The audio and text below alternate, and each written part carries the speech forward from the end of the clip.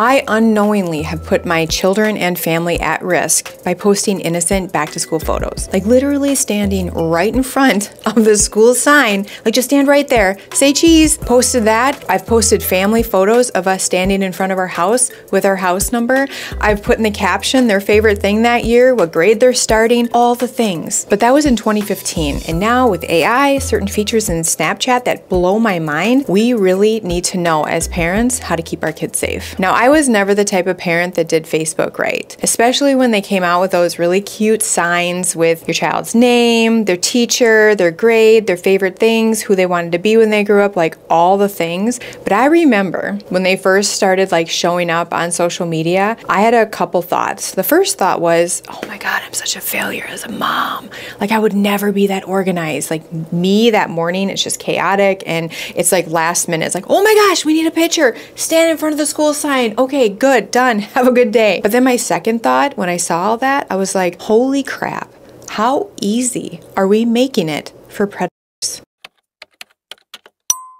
Today we're going to talk about the dangers of posting those innocent back-to-school photos, because as parents and grandparents, we want to capture and document milestones and moments like this, and we want to share it with our closest friends and family. However, we need to make sure we're doing it safely, because unfortunately, we have to consider cyber identity theft, and exploitation. So we're going to get into all of that, practical tips, products you can use. So let's get started. Imagine a beautiful Tuesday afternoon, sun is shining, it's just a typical day. You're stopping by the ATM to grab some cash before you hit the softball fields for your daughter's big game. And when you stick your card in to pull out the money or to type it in, on the screen just shows zero. You have $0 in your account. And so instantly you're shocked, you're confused, a little scared, but you're thinking there has to be a mistake. So you get in your car, you head to your bank, you enter the sterile, like fluorescently lit lobby, and you make your way to the teller, only to find out, yes, indeed, all of your accounts are wiped clean. After the investigation was complete, you found out the hacker was able to game the system or answer all the security questions based on getting your son's name and birth date from his back-to-school photo. I mean, can you imagine? You put up an innocent photo just to mark a special milestone and you end up smack dab in the middle of a financial nightmare. But when you think about it, those pieces of information that you can get from back-to-school photos, that would make it easy to answer some of the security questions, right? Like it's actually crazy when you think about it. You're just like, oh yeah, I should always use the suggested passwords, always. But I'm always like, no.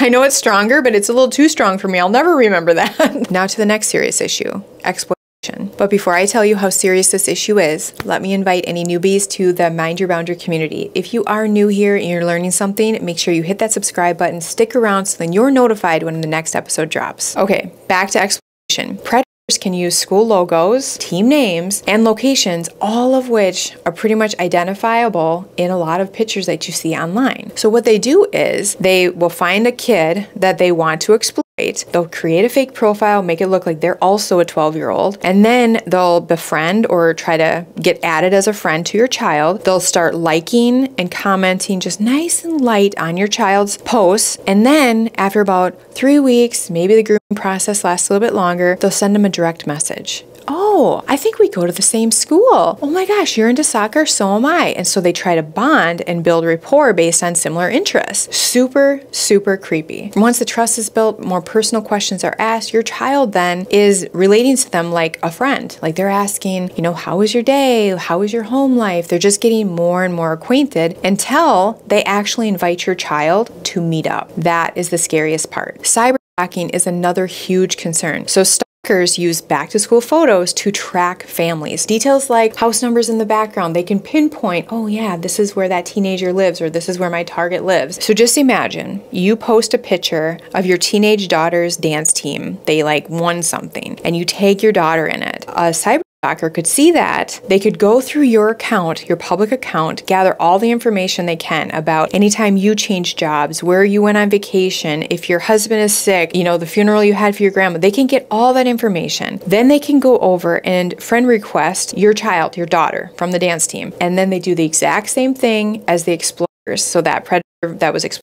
your child, the cyber stalker will do the same thing. They'll create a fake profile. It'll make it look like they're also a teenager, that they also attend the same school, that they have similar interests, and they will bond over this. And the closer that they get and the more personal the information get, then they start to use that information to terrorize their target. That is their ultimate goal. They want to harass, instill fear, and terrorize them. At least that's how I understand it. The difference between an exploiter and a cyber stalker is that an exploiter wants to get something from their victims, whether it's actually them or it's pictures, money, but a cyber stalker wants to instill fear, like they get off on having power. So that's another thing that you really have to think about. But imagine if that happened to your teenage daughter. I mean, eventually it gets to the point where he's starting to say, I know the paths you take to and from school. I know where you park in the school parking lot. I know that you went and had ice cream with your boyfriend. I watched you have it. Like, he's terrorizing her to the point that she won't want to leave her house. I mean, just think of the psychological impact it's going to have on your child. Both exploitation and cyber,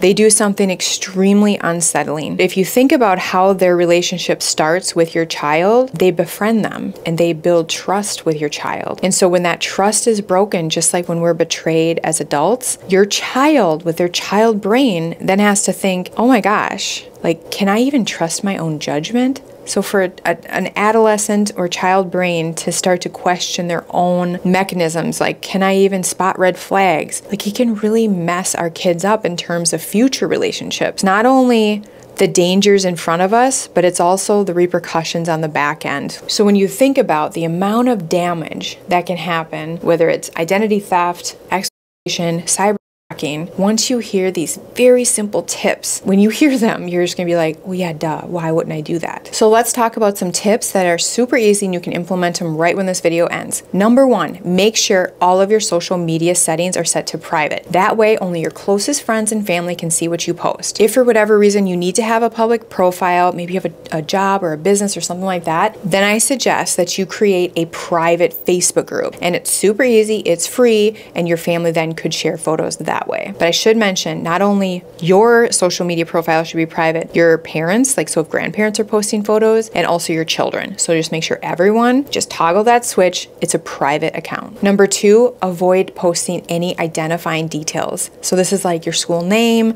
the teacher's name, the logo, locations. Just before you post a photo on your private account, you want to just like make sure there's nothing identifiable. And then also in the caption, just make sure the photo is clean and the caption is clean. And number three, regularly check your child's online activity. So talk to them about the importance of not sharing any identifying information, and then just make sure, like in their posts, that, you know, they're making sure the logo is not included, they're making sure they're not saying where they are, all that stuff. So very clear communication with them, and then just also making sure that you're looking at it regularly. We have a rule that if you know the child physically from school, so you have to know Jack from school before you can add Jack on Snapchat. But if you've never met Jack in real life, he's not going to be your friend. It's a very clear rule. Well, our son, brain goes really fast. He knows Jack from school, like Jack Jr., and then Jack Jr. friend requested him on Snapchat, and he just quickly added him because he's like, well, yeah, I know Jack Jr. Well, a few days after he added him, this male sent him photos and suggestive comments and text asking if he wanted to meet up and hang out, like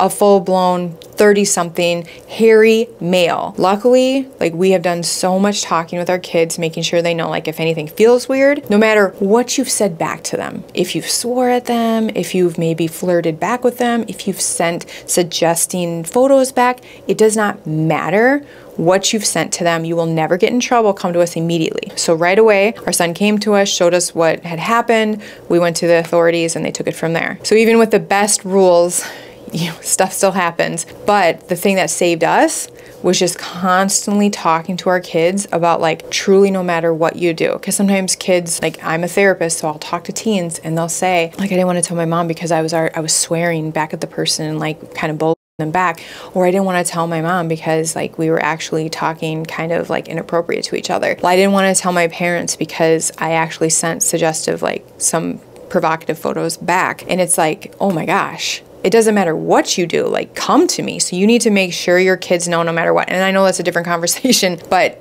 it's really important that you monitor their activity, but it's also important. I'm going to say one more thing, and it's totally a side tangent to this. I believe The Snap Map on Snapchat is the worst, absolute worst feature ever, because if your child is not careful who they add to their friends list, a predator could get on their friends list, and then whenever they have that map on, it literally shows where your child is. It tracks their habits, and it shows like where your child is going. Let's say they're riding their bike to the park. Let's say they're riding their bike to ice cream. Let's say, you know, and the predator can just be like, there's Tommy. Like, now I'm just tracking his habits every single day, and I know exactly where he's going to be at certain times because now I know his summer schedule, and he gets himself to and from swim class and then soccer. Do you see what I'm saying? Super dangerous. So if your kids are on Snapchat, set a limit or a boundary that they cannot have Snapchats or Snap Maps on with Snapchat. Let's get back on track. I'm really sorry for that tangent. I'm obviously very passionate about that feature. I think it's extremely dangerous.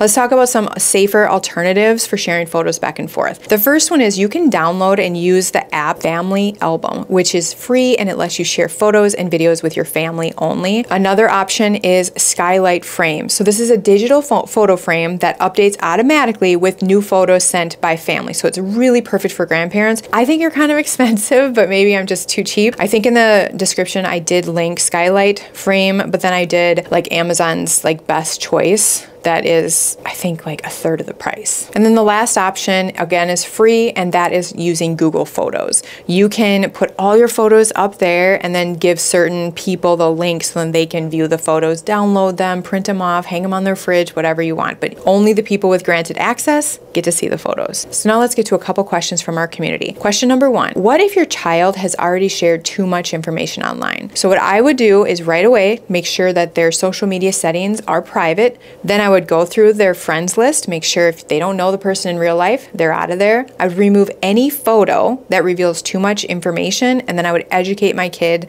going forward, like this is why we need to make these changes and take these precautions. Next question, what do you do if you have parents who love to post pictures of their grandkids?